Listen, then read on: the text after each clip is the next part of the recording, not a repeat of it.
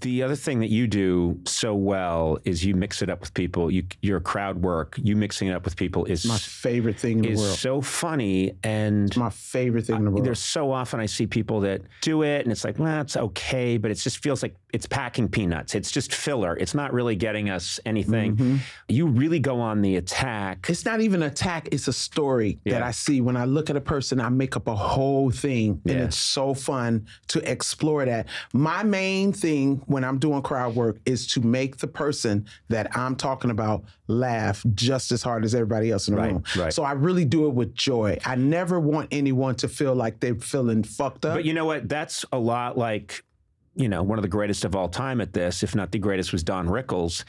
That's what he achieved too. He would go in, he would be tearing into someone, but the person would be dying laughing and could feel his good intent.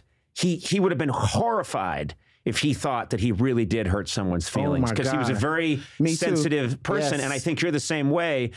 When I say attack, I mean the energy. I meant the energy and intensity with which you go at it, which is full-throated. I'm going to go after this person right now, but do it in a way that there's a lot of love in it. It's so fun. And it's really funny. It's fun for me because I love making up shit. I love looking at the person and trying to figure out what's going on in their life and what I might think that's going on in their life. It be for me. The crowd work is for me. Like, I'm doing the jokes for y'all. The crowd work is for me because I like to meet new people. I like to talk about people. I like to make people laugh at themselves. I really love making people laugh at themselves because that is the best laugh ever, because you'll laugh at that even when no one's around. You'll go, that shit was funny what she said about me. God damn it.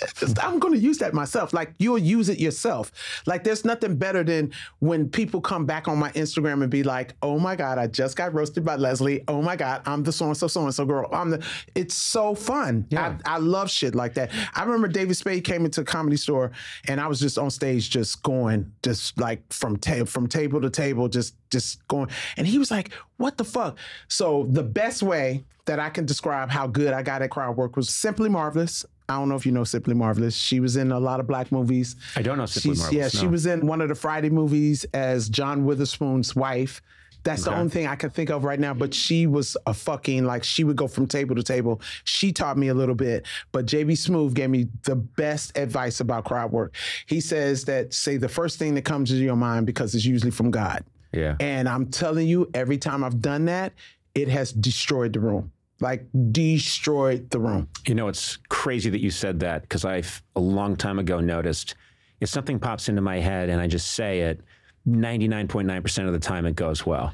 If I stop myself and think a little more, you fuck it up. I fuck it up. You fuck it up. Let me tell you why. Because you have two people in your head. You have the joke writer, and then you have the performer. Yeah. Okay. The performer wants the performance to go right, but the joke writer wants you to tell the joke. Always listen to the joke writer. The performer don't know what the fuck they're doing. The performer does what the joke writer does. It's just that it's I have a third person in there, the pervert. Yeah. Well, we all have that person. We have the third person. Well, he's in there. He sits back and this is a cry for help. He sits back and watch all the other shit. That's the pervert. I'm watching the other two and like, this is great. When they argue, oh my God, it turns me on.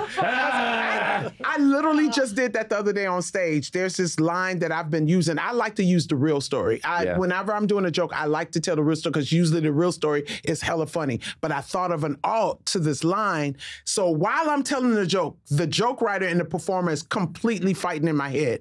Complete like, yo, say this line. Say this fucking line. I'm telling you right now, that's just gonna kill. Then the performer's like, no, that's not what happened. The real thing that happened is actually funny. But it's like, no, fuck this. This is funny. Right. This will make this joke bad. Just fucking do it. You never listen to me. Listen to me now.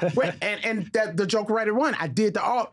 Fucking kill. Yeah. But then the performer standing on the side going, well, that's not the real story. So what's going to happen when I want to do the real story? Because that shit is funny too. So what the fuck? You know? Well, so the answer here is you're never completely happy. If you're going to work in comedy, I don't care how hard you kill, how well things go. You will never think you're funny. You will always leave feeling a little conflicted, a little it could have gone differently. You know what? You are a very busy person, and I promised I would get you out of here because you have a lot going on. Damn, we've been talking that long. But you know what? Yeah, we have. But this has been a delight. Yes. I love you. You're fantastic. Thank you. You are welcome here anytime. If you ever want me to sneak by your apartment, no. Wow. You know how he keeps offering himself to me. Your podcast podcast. I do have a pool that's heated. I like a heated yeah. pool. No, your podcast, The Fuckery. I want to make sure I get the word out on The Fuckery. Fuckery, yes. I could listen to you all day, and I will. And I'm so Yes. glad that you're going to do this. This is such be a fun. great format for you. It's so good, It's too. perfect for you, and people are going to laugh, but they're also going to be improved by Yes, listening to you. Absolutely. It's so fun. It's the full, unfiltered version of me. Yeah. Well, I think that's always you. Yeah, finally. Has there ever been a Finally unfiltered. Yeah. Shit. All right, you take care, Leslie. Thank you so Thank much. you so much, Conan.